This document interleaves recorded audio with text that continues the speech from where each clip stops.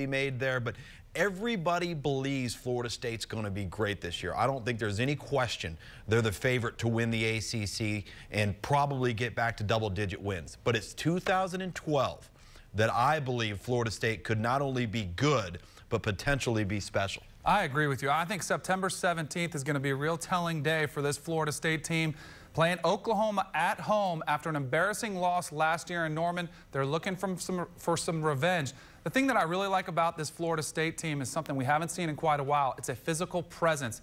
What they did to South Carolina in the Chick-fil-A Bowl was impressive. They went out there and manhandled an SEC East champion team.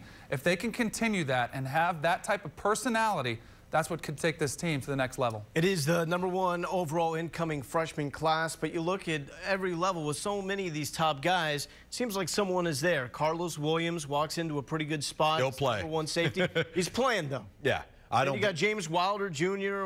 And I would actually I think he's going to play running back. I'd actually put Devonta Freeman at tailback into the lineup and into the depth before I'd put James Wilder. He took part in spring football. James Wilder's going to come into the fall, was not there in the spring. Devonta Freeman's a guy that the Florida State coaches are extremely excited about. There's going to be a lot of guys that were in this last class that signed with Florida State that will be expected to have a role, certainly contribute, and as I mentioned in the case of maybe a Carlos Williams, contribute a lot, at least in the kicking game and in sub packages on defense. What kind of role can a tight end like Nick O'Leary coming out of high school, who has been phenomenal every step along the way that we've seen him, having this type of offense that Jimbo Fisher likes to run? Well, I think he's going to take advantage of the talent he's got. Nick O'Leary is a special, once in a lifetime. I don't know if it's that good, but I mean, it's a player that can come in and make an instant impact, and Jimbo Fisher's going to find a way to get him the ball. The tight end is becoming a lost position with all these spread offenses around the country. You don't see many tight ends or fullbacks anymore, but I think they'll utilize him and find a way to maximize his potential. And they've got a lot of depth at tight end, but it's all walk-on depth. They don't have a premier scholarship type guy at the tight end position. I agree with you. Nick O'Leary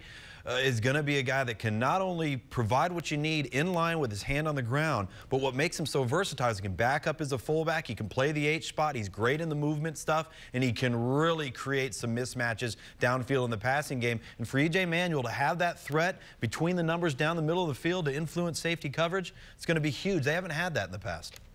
So Florida State, we know what they could be if everything comes together. What does your gut tell you on what they actually will be this season?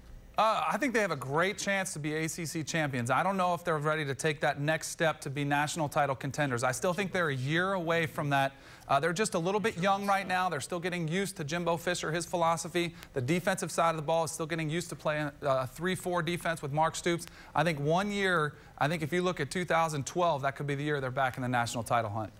Now, the games on the road for Florida State, Duke, Wake Forest, those are positives for the Seminoles. They get 4 of their last 6 games at home on the schedule, except for that road game at Florida late. That's going to be interesting to see how much Florida's improved and where this Florida State team stands at that point. And you're going to hear from Jimbo Fisher in our coverages of Media Day coming up tomorrow. You'll see that starting at 1 Eastern right here on ESPNU. Still waiting for Virginia Tech head coach